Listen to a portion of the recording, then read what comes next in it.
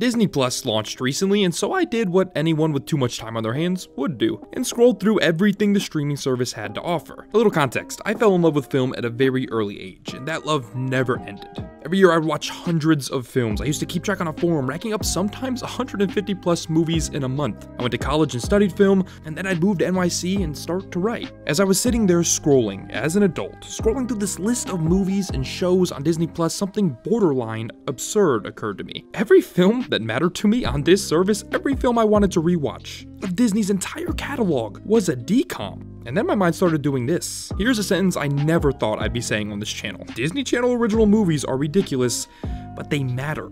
So much more than I knew. And yeah, I'm kinda serious. I know everyone remembers this moment, the jingle that preceded the movies, but I think what I recognized as a kid was that this was the first time anyone made a big deal about film for me. Disney Channel turned films into an event. See, Disney Channel didn't air traditional commercials. They used commercial breaks to advertise new shows, episodes, charities, and DCOMS. The idea was to keep kids engaged in the network itself instead of changing the channel. Disney would spend months bleeding out hype commercials for new films, showing teaser trailers, full trailers, behind-the-scenes footage, interviews with the actors, bumpers with them at Disney World. They would take the entire press junket process of a big-budget studio film and condense it into a giant red carpet rollout for each DCOM. The network built this immense hype around every new film like it was a summer blockbuster. Every Friday night was like a new Avengers movie was hitting our screens. And once it did, they'd air that movie all weekend. The first time I stayed up past midnight was on the release day of a film about drag racing. Seriously, they played it like 3 times in a row. Disney Channel managed to treat films like events. They treated their movies like they were Oscar nominees. And for so many kids, this excitement over film was the first time they'd ever be excited about the medium. The first time they'd see the medium treated with such enthusiasm. It made film seem like an experience. But DCOMS also managed to be much more important for a more specific and sometimes strange reason. I didn't know what drag racing was. No idea it existed until I saw Right on Track. Johnny Tsunami is the reason I've spent the last 15 years trying to figure out if a move to Hawaii for the surf is the right move for me. When I was in 8th grade, I was about to start at a boarding school, a military school to be exact, so I watched Cadet Kelly to make myself feel a bit better about the change. It didn't help. Military school was awful, but Cadet Kelly was fine. The Even Stevens movie was my first exposure to reality TV and actually got me to watch The Truman Show, probably well before I should have been watching it. The point is, for millions of kids, DCOMS were their entry point, their only exposure to so many things. The amount of kids that got into roller skating after watching Brink, or writing after watching Read It or Weep, is surely an incredible amount. Disney Channel set out to create movies that were about kids and teens for kids and teens. In the process, they also set out to make films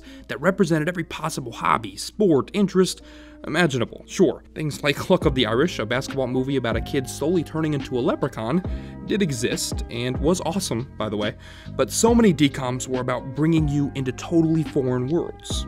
Worlds that did exist, an opportunity to see film as a lens for all sorts of people and things. They introduce you to horror, to suspense, to thrillers, dramas, every genre you could imagine. DCOMs were so many kids' first exposure to these things. The genres, these sports, these activities, these family dynamics, they got kids to want to try and experience new things. And some of these movies were also really important for much more substantive reasons. This DCOM is called The Color of Friendship. It's a movie about racism, about understanding prejudice, and it's about broaching those very difficult issues through a lens that kids and teens could understand. It's not a terrible movie. Motocrossed, on the other hand, is a very strange film that deals mainly with the issue of a girl trying to break into a boy's environment on a dirt bike. It's extremely heavy-handed with its messaging, but regardless, it's a fun movie that deals with something that matters. I was never exposed to some of the stuff that DCOMs dealt with. They were surprisingly unafraid to broach extremely sensitive issues in a way that most networks, like Disney, normally would have avoided, some of which taught valuable lessons about how to deal with these things or people. I was 9 when True Confessions came out, a movie about a girl with an autistic brother played by Shia LaBeouf. Not only was it the first time I was ever exposed to autism, but it was also the first time that I understood that people deal with things that I had never seen before. And to this day, I think that these more grounded films are the very things that taught me that movies can teach. Movies can help, movies are important, film can change you and other people. I still credit True Confessions as the film that originally got me into movies as a medium in the first place, which is insane to say, you know, because it's a DCOM, but it's reality. And sure, I sat through things like Wendy Wu Homecoming Warrior. It was a movie, and it existed, and at the time I enjoyed it, I think. But for every Wendy Wu homecoming warrior, especially when I was younger, there was a True Confessions. Yet I think that High School Musical is actually a good encapsulation of what DCOMS ultimately meant to kids like me. This kind of changed film for a good couple of years. High School Musical's international success brought musicals back into the public eye in a very big way.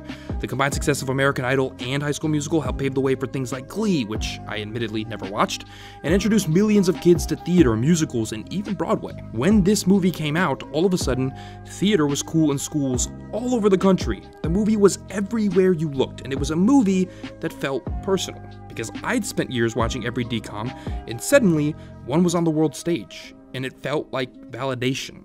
Strangely, it felt like validation for film, movies as I knew them. It felt like these things that I love so much, these movies, weren't just cool things where kids win homicidal houses and online sweepstakes. They felt like things that everybody could be a part of.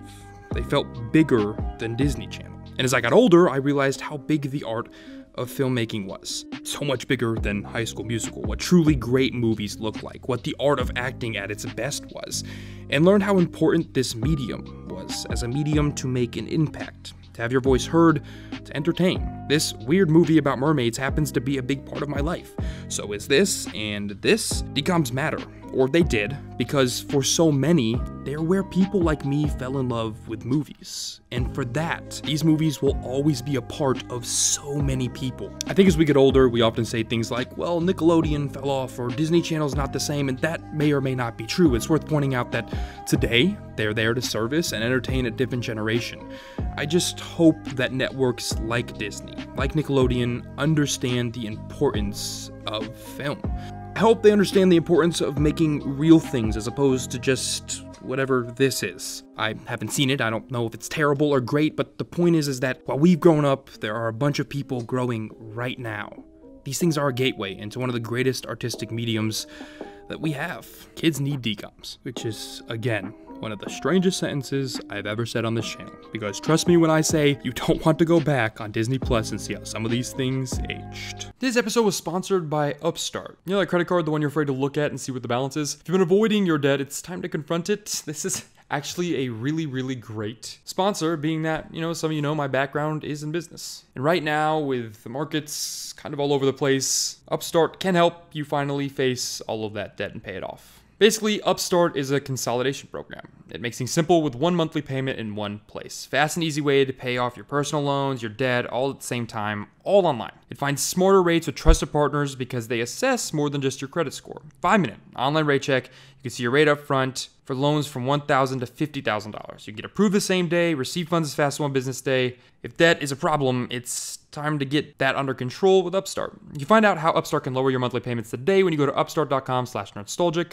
This one's really important to me. A lot of you know my educational background. I didn't just study film, I also went and got my MBA. And a lot of you have asked what to do in downturns, especially some of you guys that are in spaces like crypto right now. Upstart is great. I know consolidation sounds scary, but this is a really good way to just get a handle on everything, especially if all of these things are coming out of your account every month and you just can't really find a way to keep track of it all. This is a good way to do that. It's a good way to keep it all in one place. Do your own research, obviously, check it out, but yeah, upstart.com/nerdstalgic. Great place to start. That is it for today's episode of Nerdstalgic. I know a lot of you probably didn't expect me to touch on something like this, but I do think it's important, and I think it's worth remembering, especially now that I'm going back and seeing some of these things for the first time in years. As always, if you enjoyed this video, press the like button down below. Also hit the subscribe button. That way you don't miss anything I put out on this channel. Also next to the subscribe button is a little bell. That's just the notification bell. All it does is make sure you're actually notified when I upload, so hit the little notification bell as well. And on your screen right now are 2 more episodes of Nerdstalgic, so you can see what I put out recently. They are absolutely not about DCOMS, but